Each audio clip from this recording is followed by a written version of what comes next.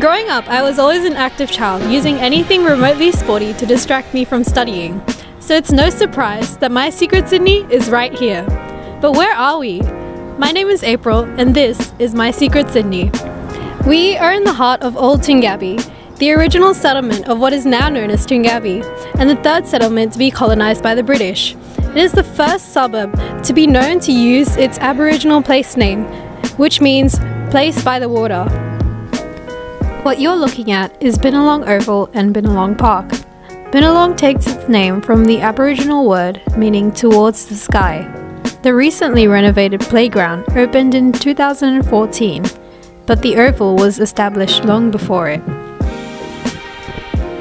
Whilst the suburb was originally a government farm when it was established in April 1792, the land was given to convicts and settlers who made it a more lively place. Back then, there was only one post office, a few shops, and the closest station was Blacktown.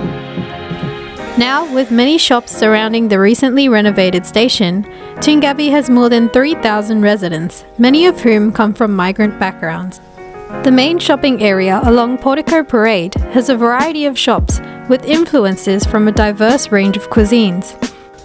My favourite, however, was the pizza that I shared with my friends inside Portico Plaza's top floor after a long school day. Binalong Oval taught me about how much I loved to be outside. Here I played netball with friends, tennis,